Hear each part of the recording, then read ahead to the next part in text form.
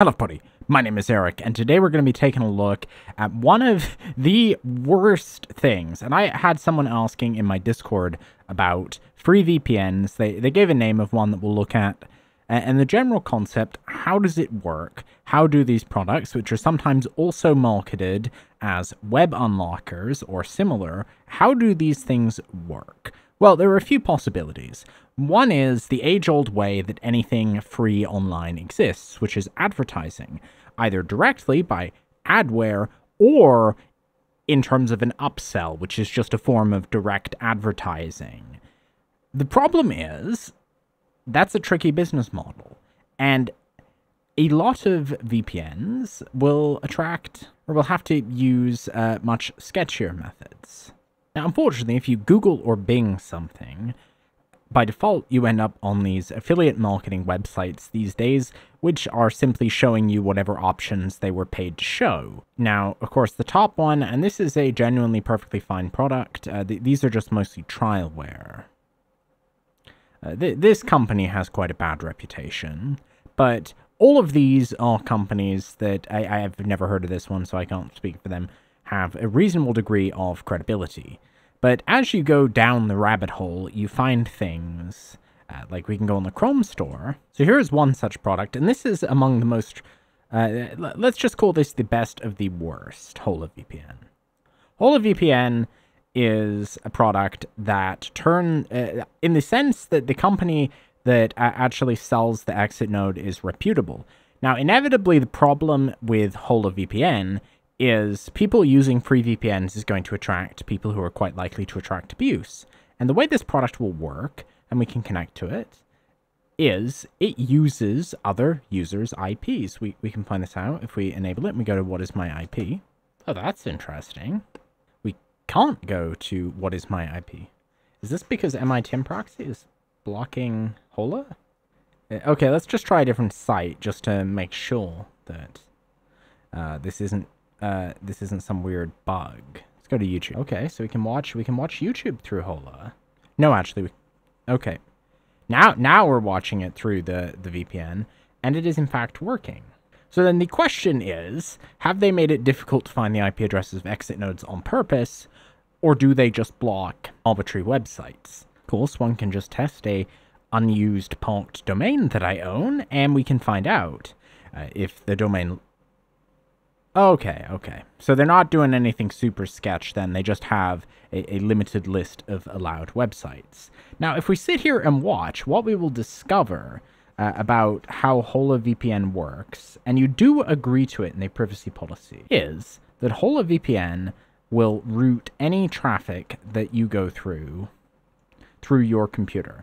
And every bit of traffic that you put through goes through someone else's computer. It's a bit like a pyramid scheme. It does work, in a sense, because for unblocking web content, you're just trying to find a country where a piece of, like, a YouTube video isn't blocked. It does do that, as advertised. The problem is, it's also sharing your IP address with those people. As I said, though, HoloVPN, which is owned by a web scraping company, is the most reputable of this category, purely because they do actually track down abuse. They only allow people who go through stringent verification to use their service. And in the extension, they block any site they don't know. So this is among the better options. Still don't install it, but if you want to, but now we're going to look at some other website unblocker. Now this is VPN. This sounds like a Chinese name, which is rather interesting, given I would assume that this is not good in the Great Firewall of China. And the website here looks utterly sketchy. Now let's turn this on. Okay, we're now... Oh. Okay. Let's see. Let's try going to YouTube and try it again. This is because of SSL pinning. The wire gauge you see is how my MITM proxy setup works. So that's the VPN. Okay, we're not... Okay, here we go. So now it seems to work. And try actually searching something, and we do in fact find a result. So we are watching this with a US IP. Now let's look at their privacy policy and see how this extension actually works. This looks like code injection. This is not Maybe this is Edge. It's a safe and user-friendly tool. It's good to know that it's a user-friendly tool that exists for the benefit of the users. Now, this privacy policy does not say anything about extensions. Here they talk about free content tools, and this is ultimately goes to educatefarm.in, which says hello world. So we really can't find anything out through this company about it. So the only way we're going to learn how this tool works is by reverse engineering it. So let's do that. On any Chromium browser, whether it is Edge, Chrome, Brave, or derivatives, you simply go to you go into the either Google Chrome, Microsoft Edge, user data default extensions. And this is where you find the source code for any extension. Now, the background.js, actually, first of all, given how I think this is working, I'm going to turn this off, because I don't want this sketchy app using my IP address as an exit node. Okay, so the worker fetches ipapi.com. Off-screen.js, what's in here? New worker. Okay, so that spawns an IP address. Okay, hard-coded username and password is profoundly bad security practices. Most of the time what you would do if you were making this kind of an extension is you would call the main server with a request that the main server will then get your IP address and give you a UUID that identifies you, and that works as your API key. That way they can, to some degree, monitor abuse. This is not a good approach. This is ChatGPT code, I'm pretty sure. This is unfinished boilerplate code. I just installed an IDE to make this a bit easier, because there's a couple of files in here, and I'm still trying to find... I think there's a error here. Okay, so background bundle.js is the service worker. Pop-up HTML... Okay, this is, and then that. Okay, so here's where the code for connecting to the VPN is going to be. Yay for bad React security, dangerously set inner HTML. That can lead to a cross-site scripting or code injection vulnerability. We'll hope these people who use ChatGPT to generate their Chrome extension are smart enough to know when not to use it. Now, just for anyone curious, this is not obfuscated code, but because this is designed in React.js, which is kind of compiled because of the weirdness of JavaScript, this is quite different than what the source code that the programmer was typing or pasting from ChatGPT would have looked like. So here we've discovered some adware. Under certain circumstances, it'll force you to visit their websites to unlock. So this could actually be similar to the one we uncovered before. This could actually be another ad fraud scheme. This looks like a beg for Bitcoin, and this is a genuine feature, as far as I can tell, to actually stop WebRTC leaking. Now, what you can do, and I'm just doing this on Chrome because I know how to, but you can do it on any Chromium browser, is you enable developer mode, and then what you are able to do, and you don't even need MITM proxy, is you just go to service worker, and then you go to network, and you can see any network activity that your Chrome extension is making. This is a very good way of catching if you've installed some sort of spyware extension. On how the extension works, it's either doing it through there or it does it through here. You can go to inspect and we can see it here. Now the way this one is working, okay, it's setting the proxy setting through the extension. So we don't see network activity because it's actually hitting the Windows proxy. Now we can still at least potentially see some of this activity through MITM proxy. If that doesn't work, then we have to fall back to Wireshark. Yeah, so we get a detection for MITM proxy. Now, there's still a way of decrypting HTTPS traffic, it's just a bit less convenient, so we're going to do that now. And thanks to Google's CAPTCHA, we finally got an IP address. So now we can actually discover whether this is using residential IP addresses. Because their privacy policy certainly doesn't say anything interesting. It looks like a data center IP address. So that is good. So at least they haven't, at least these people are not doing that. It's actually a different message than Google usually gives, though. It's usually, this network is blocked due to suspicious activity from your network. This is saying unaddressed abuse complaints. So this implies that Google have had worse problems with this IP address. So that makes me think, and it's very likely, and this would be what would scare me of this kind of an extension, that someone has reverse engineered whatever APIs they are using, which doesn't shock me given how terrible their protections are, and is actively using their IPs for very malicious things. That is the biggest reason to never use a free VPN.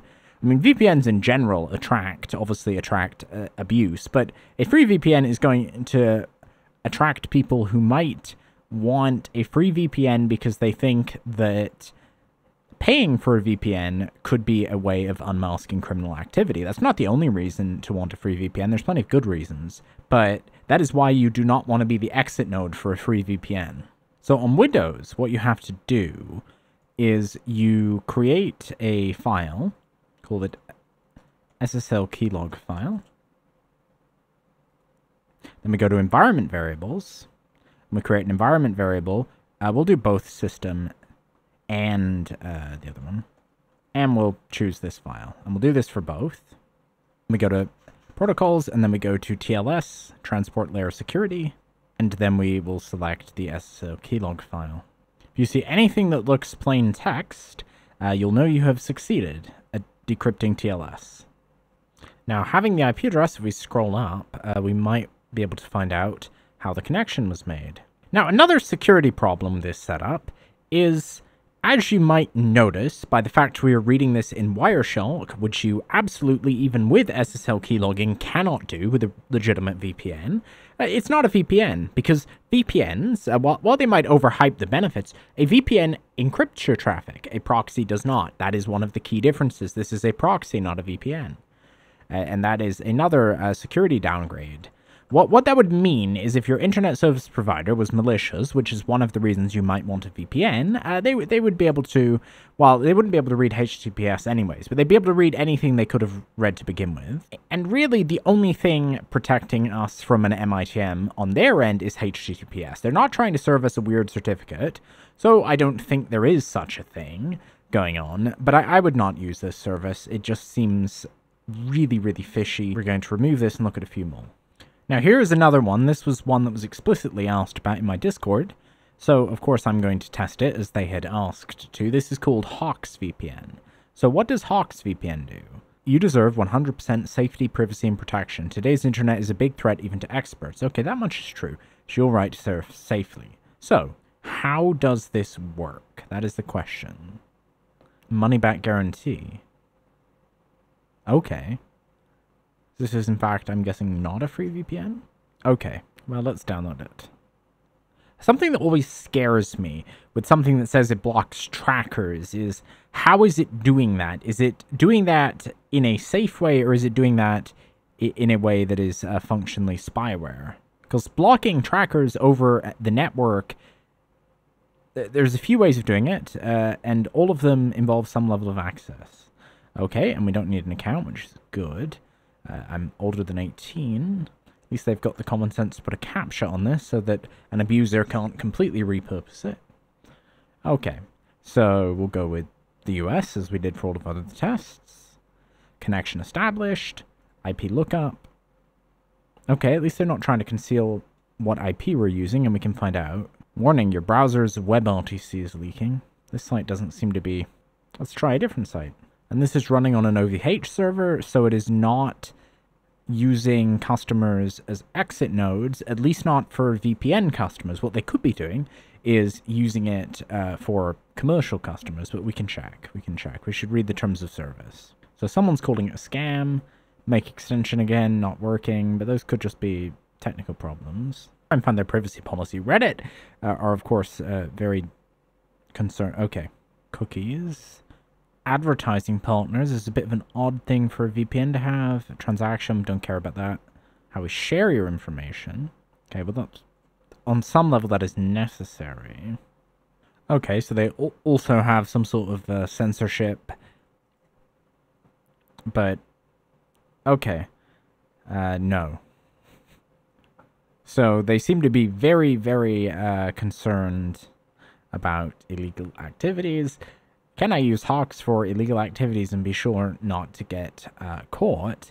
So, really, they are really trying to get rid of the sketchy crowd.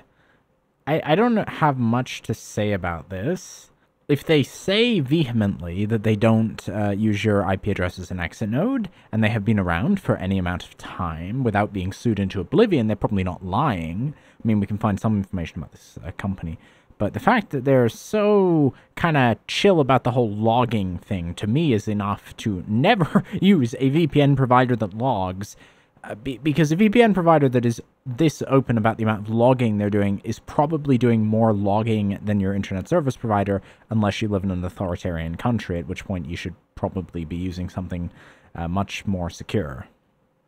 Now, Hotspot Shield is another one that has gotten some mention. I remember my great-grandfather getting an email from someone saying this was because he's of British origin but doesn't live there anymore, that it'd be a great way to view British content internationally, and I think that's kind of the demographic for this product. And what they are doing on the free version is injecting advertising.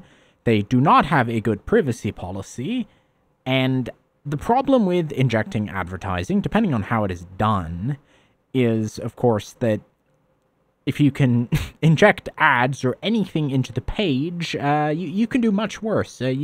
And you can get hacked. It's just, in my opinion, a recipe for disaster, because there are far more security risks with this kind of advertising than there is with advertising that is intended to run in a browser. So no thank you. Now, one other free VPN worth talking about is Opera Browser's free VPN. I think Brave might also have one. Now, it doesn't do any of the sketchiest things, but it's still not really trustworthy. For one, because it's not a VPN, it's a web proxy. And for two, because a lot of people have their doubts about the Opera company. I don't know, I don't like the thing of assuming a company is up to no good because of its country of domicile, given that most Chinese companies are just going to be, much like American companies, are just doing what is incentivized. They have no incentive to do highly criminal things, and they're almost certainly not going to be government run, despite people's worries. But I don't trust any free VPN for the simple fact that the risk of interception is a big problem, as is the fact that it's not encrypted, and it's in the browser, which adds one other layer. Not that I think they have done, well, for legal reasons, I can't say I have to say they haven't done this, because they haven't, and I genuinely, I think they would never ever do it.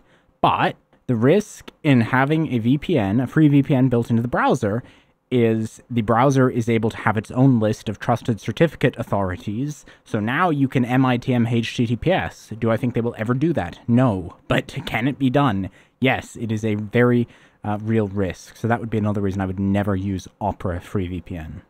Now here are the options. So enable default, is that because these IPs are so, have such a bad reputation? Okay, yeah, they're constantly getting captured. And it seems, are we IPv6 only? I'm not even getting the capture. Okay, now I am. That seems to be something Google has done relatively recently for extremely abusive IP ranges, is they just won't give them the capture because they are so confident that they are abusive. Okay, so we were able to put a search through, but let's try some other websites, because this is actually a problem I forgot to mention with free VPNs. Because they are likely to attract automated tools, abuse, reverse engineering of their APIs for scraping, these IP addresses are going to be horrendously scored. Like, do not ever log into your account on a free VPN because your IP address is going to be associated with all kinds of spam. You could just instantly get banned for spam. Now let's see if we can actually watch a video. Wow, the performance on here is bad. It took forever for the ad player to even load. Okay. No, that is terrible performance. Okay, we'll skip the ad. And the video does load, so we're not totally, like, this IP isn't totally banned from YouTube. Can we turn the quality up at all? No. No, we can't. We can try, let's try 1080p. Okay, so we can do that. Now, one more VPN I wanted to look at is called StarVPN. StarVPN is a proudly residential IP VPN. Now, this is different, because while Hola VPN is owned or has a relationship with scraping company Bright Data, StarVPN takes it a step further. They advertise everything on the same website, and in some ways I could respect that transparency, because residential IPs that are sold responsibly are not always a problem. The problem is, while I can reasonably vouch that Bright Data, because I have made an account on there, I can be reasonably confident that Bright Data do actually do KYC. I have never used this company, so I would not be comfortable saying how they handle that, so it would be a bit scarier than Hola for that reason. So let's download this and take a look. Okay, so we do have to create an account. VPN protocol, VPN obfuscation. Okay, that's actually kind of cool. A local DNS, Cloudflare, Google. Oh, what does Canada and UK and UAE mean? I guess some ISPs? And you can even download your log file. Okay, but let's just go to the residential IP, the rotating residential. Where does that come from? Because they should, if they have any degree, because there's two kinds of residential IP services. There are residential proxies that come from companies that use residential. Basically, they rent out your IP as an alternative to advertising. It's a monetization scheme for free apps. There are also less legitimate residential IP services that are genuinely just running a botnet by covertly distributing malware to rent out your IPs. Okay, that's interesting. So these are then then these are, if that's true, then these are not real residential IPs. What these people are actually doing then is they are renting, because the way IPs work is if you're an ISP, you have an ASN and you have IPs assigned to you, and I guess there seems to be kind of a sketchy deal where these ISPs will let them use residential ASN IPs in a data center, so they're not actually running through to a house. From what I've heard, these aren't quite as good at scraping, but that's not really the issue. How many are allowed? So you can buy 5 or 10. VPN and socks. Tier 1 data centers.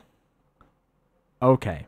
So these are the real residential IPs. This is a bit... that's a bit of a red flag. Most legit residential IP services do not allow any use of residential IPs behind sign-ins for a number of reasons. Please tell me it's not allowed over the residential IPs. Also, it says no registration here, but there is registration. We have to provide a review for the mobile VPN to get the desktop VPN. And if they are handing out residential IPs for free, they are just doing the same. They've just recreated Hola, but without any of the safety that Hola have tried to add to make their product a bit safer. Okay, so here is where they... To me, well, while I could obviously, and someone who is technical can figure out how this is working, to me, this is absolutely dreadful disclosure. At least if you went through Hola, you found, okay, they are selling my data to their sister company. Here, we use a small fraction of idle network resources for research and development purposes. That is not what... If they are doing what we think they're doing... that is not what they are saying they're doing. You cannot, just for legal purposes, because they don't outright say it, but you absolutely legally cannot say that you are using something for research and development purposes and then proceed to use it for commercial purposes. That is, I just did a bit more digging on the company out of curiosity, and it looks like basically it's not cyber criminals buying their residential IPs, first of all, just to make people feel a bit safer. So what seems to be happening, and this is still, I would be kind of, it's not ethical in my opinion, but we'll get on to what's happening. So here we've got the ads power residential proxy setup. This whole rabbit hole started when I looked at their Trustpilot and noticed that the reviews were not typical of scrapers. This was people genuinely using this as a desktop residential VPN, and I couldn't figure out why they would want such a thing. But the answer appears to be to get ad accounts. Now, everyone here has complained, and especially when ad blocking software is ever brought up, people complain about the amount of scam ads on YouTube. So why is it so hard for Google to get rid of the nuisance advertisers? Well, I don't want to single out this company, and I legally cannot do that, but what I will say is it's because of tools, such as this browser, which may also have legitimate uses, that are designed to allow people to maintain multiple unrelated ad accounts, which they are not supposed to be doing under most companies' terms of service. The legality of this is far more complicated because you're dealing with technically monopolies, but let's just say that Google's trust and safety team do not like things like this for obvious reasons. What you're doing here, if you go through it, is you can configure your user agent, and the idea is, whether it works or not, I can't say, is that you would create accounts that look different, and therefore, if one of your ad accounts got banned for any reason, I mean, these people will say it's because you're getting false banned, because evidently Google, Google are known not to want money from advertisers, but I'm sure that people doing this are generally getting banned because they're doing something against the policies. So how do you avoid it? Well, there are two ways. You could either try and follow the platform's terms of service, or you could invest in a tool that claims it will help you get around that. Now, I am skeptical of this, purely because, in my experience, from Black Hat SEO, not Black Hat hacking, to be clear, people I have known, is their understanding of platforms' detection methods are mostly based on conspiracy theories and guesswork, and a lot of this functionality sort of caters to that. Yeah, I can't speak for how Google catch abusers, but using a sketchy proxy network is probably going to attract more attention than using, let's say, NordVPN, where people use it for any variety of reasons, not just trying to get around ad account controls. That's just my opinion. So finally, I thought I would give honorable mentions and kind of like, assuming you have a really important need, you're not able to pay money, and you've got some sort of a censorship concern, or you just need, it doesn't have to be fast. The best option, of course, is the famous and well-known Tor browser. Tor browser, which is also known as the way that you access the dark web, is free, open source, and it is designed in such a way, with one exception I'll get into, that a single one of these volunteer-run nodes cannot unmask you. So even if a malicious person or the NSA is controlling a node, that does not unmask you. Now, there is still a risk on Tor, and that is, if for whatever reason you are accessing a HTTP site. Now, this doesn't apply to onions. Onions have their own system. If you're accessing a HTTP site on the ClearNet, there is a very substantial risk of an MITM. There was a study run years ago that found that a lot of HTTP sites with Bitcoin addresses were having their Bitcoin addresses removed. You can have JavaScript injection, which is why Tor by default is very restrictive of JavaScript. So just don't use HTTP without the S over Tor, and you are mostly fine. And ideally, because lots of things, not just illegal things, lots of legitimate things like the New York Times and Facebook have dark web or onions. And in fact, if you go to a site that has an onion, for it to load, because that is the thing about Tor, is because your IP address goes through 4 different routes, hence why this is genuinely very anonymous, and you actually get a prompt telling you to go to the onion, because that gives you better privacy on sites that have onion. The onion, dark web, or hidden services, or whatever you want to call it, is a fundamentally different internet where IP addressing and identity do not meaningfully exist. There's no useful information sent to an onion site when you connect to it unless you give them information, and you cannot, other than, of course, we know where the New York Times is hosted, identify an onion domain because it's based on cryptography. So that is kind of the ultimate privacy solution. So if you need a service that doesn't cost money, that's really the only thing I would recommend. There is also a few volunteer-run free VPNs. The problem I have with that is, unless there is insanely strict vetting on who is running those services, because unlike Tor, there are not multiple layers involved. To me, that seems like a massive risk, given there is no incentive to run such a thing. Some of them will be altruistic, some of them will be planning various malicious activity, so I personally wouldn't trust it. That's going to be all for this video. I hope you enjoyed it. Please let me know in the comments what you think, if you agree or disagree about free VPNs, if you agree or disagree about like non-commercial VPNs as well.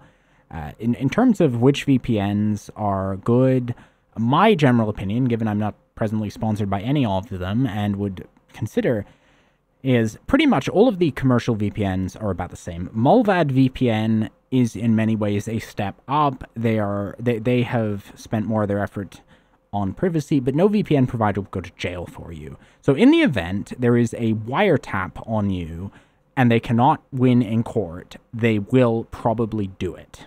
So ultimately, VPNs do provide an additional layer of anonymity. They protect you from some types of MITM attacks, but they're not a perfect defense. And I would also say that for a large portion of people, they're probably not something you need. So that's all for now. Bye.